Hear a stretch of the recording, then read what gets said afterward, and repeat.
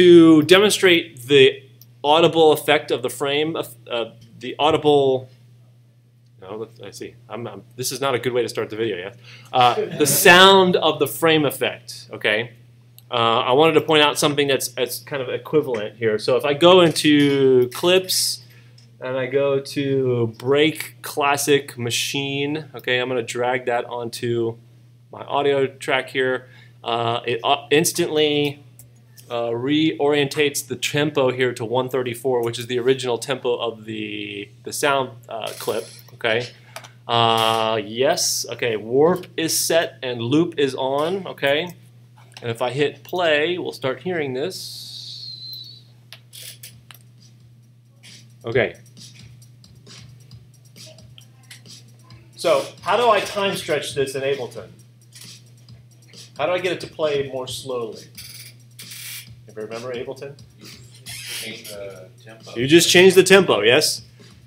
But Live is doing a lot of math in the background in order to make that happen. Okay, so if I first go from 134 to 70,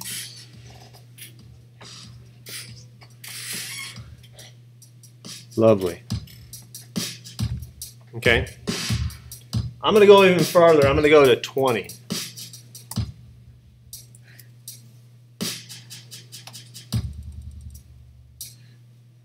Okay, now down here in the sample player, there's actually some settings for the algorithm being used to time stretch this, okay?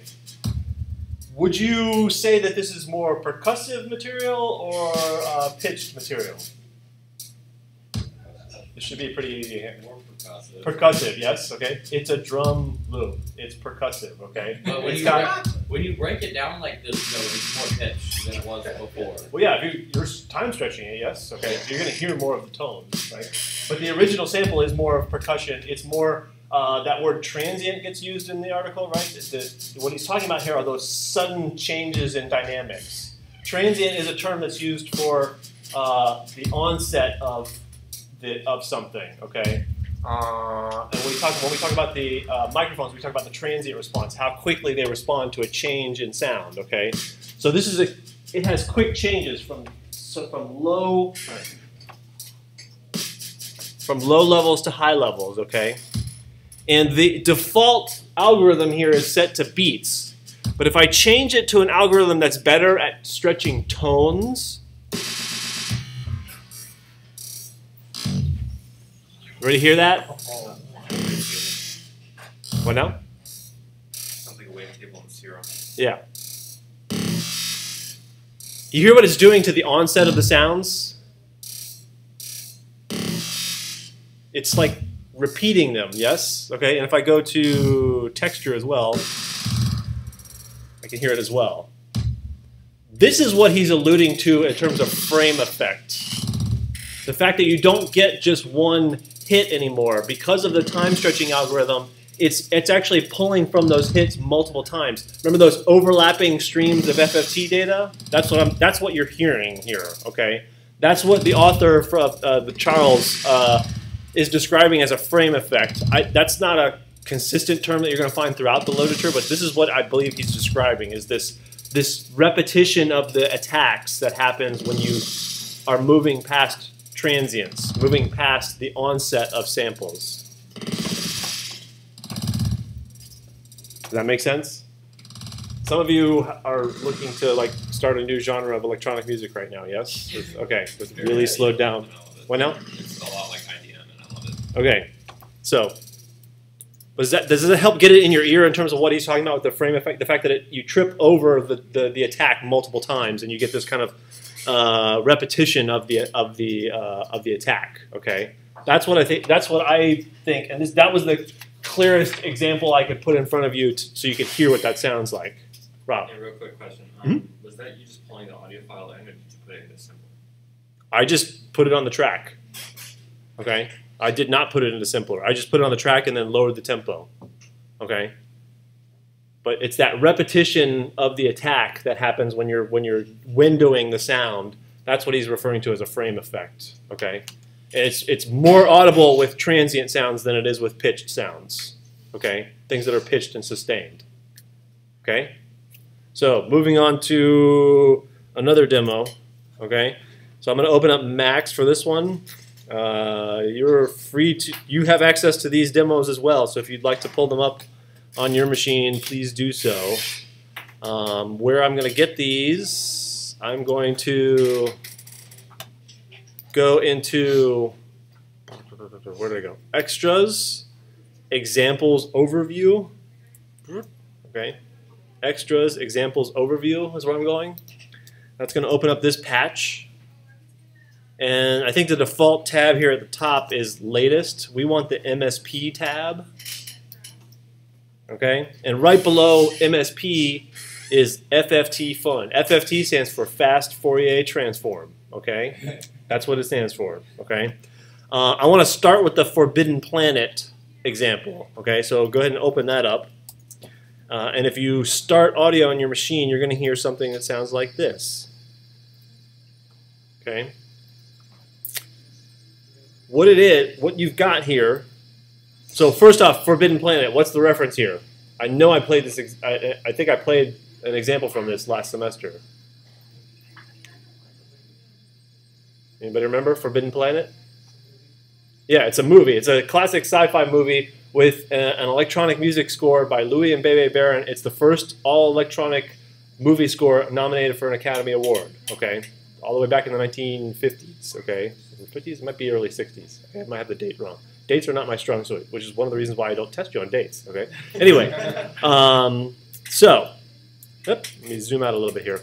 What you have here, okay, we've got noise, white noise coming into an FFT algorithm. If you're curious what it's doing, you can double click on this and see what the internal sub-patch looks like here that's doing the FFT math, okay?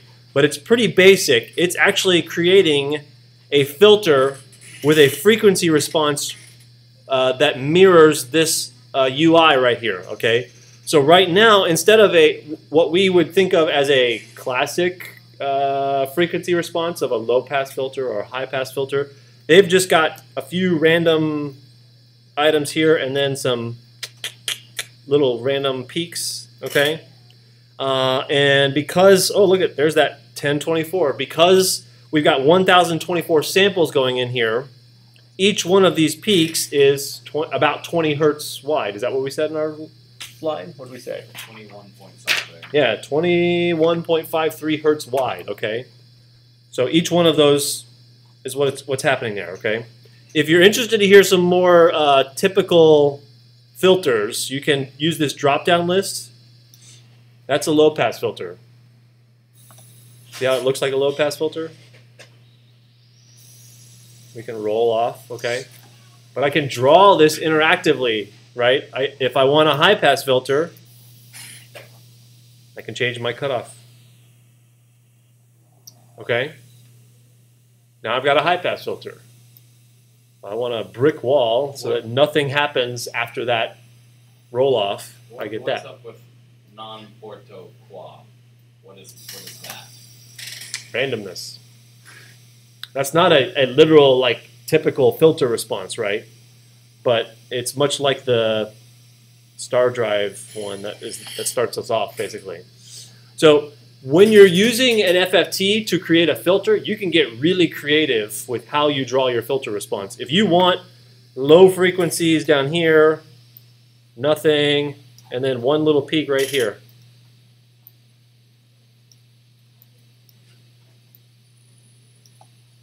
We hear that in the back? Okay. So you have a lot more granularity of control over your frequency response when you're building your filter via FFT. But what's the problem? Remember, what happens to the audio in terms of the delay? Yeah, you're introducing a delay into the audio by doing this. Okay. So for real-time applications, it'd be great if I could, in that stadium arena show, hey, you know what, there's a ringing at 1056 hertz. Can you kill that for me? Oh, yeah, sure. Let me just grab that and pull it down, basically. That would be fabulous. But the trade-off is the delay that you're introducing. Okay? That's the trade-off here. Okay? I'll let you guys play around with that more later. I'm gonna close. I'm gonna actually close this patch just because I don't want them running in the background. I'm gonna go to phase vocoder sampler next. Let me see if I can. I'm trying to note my time here. 36:20. Okay, I'm gonna go to the phase vocoder sampler next. Open that one up. Okay, and I'm gonna pull out an old classic here, which is where's my demos? Tom's Diner. Yeah, I'm gonna pull Tom's Diner back out. Actually, this might get me. If I post this on YouTube, I might get a little bit of a tag here. I didn't think about that. Anyway, we'll find out. Okay, so now I've got Tom's Diner loaded in here. I can actually, with this phase vocoder plugin, I can either play it back by hitting a key. Let's see, turn it on, hit a key. Oh, did I turn it down? Yeah, I turned it down. No. Where are you, Suzanne? Why am I not hearing you? Okay, something happened here. Can you remind us of why we use Tom's Diner to Oh man, what's going on here? Let me try it this way. Instead of yeah, the MP3. Tom's Diner was the test file when they were developing the MP3 algorithm. MP3? Yep. I meant. Why did There she is. Okay. So if I want to slow her down, I can just click.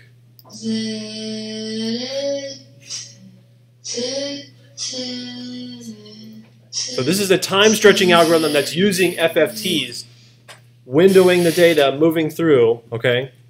I could dig. I'd have to dig into the sub patch to see how many samples are being used in each one of the FFT systems and how many overlapping streams of FFT data they have. But it's a pretty simple interface here, which I don't really like this interface of using the keyboard to change the speed because that messes with my head, right? To me, keys on a keyboard means frequency, not speed, right? But you hear those? Hear where the transients, the T's in her voice? The sustain sounds pretty good, but when you hit those transients, she disappears. Where'd she go? Start it.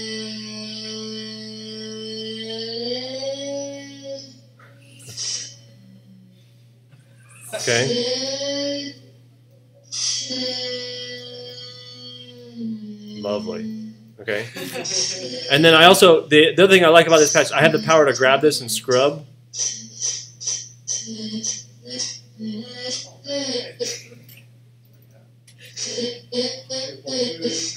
And if I turn on dither, I can.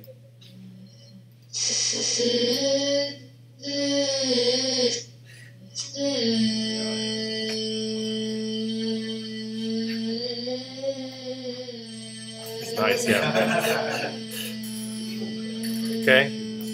So again, under the hood, what's happening here? We're doing FFT analysis and we're windowing. We're taking little segments of information. If I could flip, close my slides, darn. Little segments of information, and we're taking it as FFT data, and we're moving back and forth between those segments that are being grabbed from the sound. Not unlike granular synthesis, except that in granular synthesis, we stay in the time domain. Okay, if you remember granular synthesis from last time. In FFT, we go into the frequency domain, do analysis, and then resynthesize it, okay? So all kinds of fun you can have here with other samples inside of the phase vocoder sampler. The last demo I want to point out to you, I'm going to go ahead and close the phase vocoder. I'm going to bring up convolution workshop, okay? So here is where we start to get into, zoom out a little bit, not just working with one sound, but working with multiple sounds, okay? What convolution does is it allows you to take aspects of one sound and graft those onto the other sound, okay? It's almost like cross-breeding two sounds, if you would, okay? And you can do that by grabbing the amplitude of one sound and grafting it onto the frequency qualities of another sound, okay? So in this case, they've got two sound files here. If I turn on the audio, I'm going to play just the first sample for you is a rain stick. Are you familiar with a rain stick? What a rain stick is? If not, you can Google it. You can see a picture of it. Okay. How do we describe that sound? It sounds like rain. Okay, but let's step out of the cause of the sound and talk more about its abstract qualities. We're going to go from causal listening to reduced listening, which is what I just was covering with my FSIM students. You took my FSIM, you remember, right? Yep. Listening modes. It's like a bunch of little hits. Little hits. In quick succession. Okay. They're percussive. It actually sounded pretty harsh. Pretty harsh, right? It's got some high frequency, a lot of high frequency content, yes. Is it short bursts like the drum sample, or is it more sustained because of the number of hits? Yeah, it's more sustained because we've got all these little hits happening inside the rain stick, okay? Let's compare that then with the drum loop.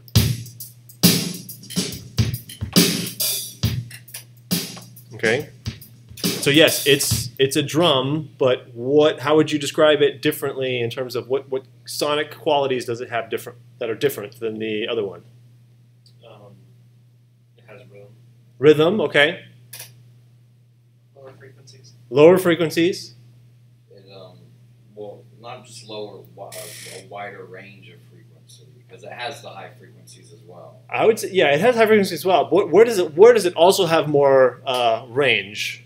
Not frequencies, but Duration. Dynamic range. Dynamic range, yeah, that's what I was thinking of, right? Think about the dynamic range here. We're moving a lot from softer to louder with the drum sample.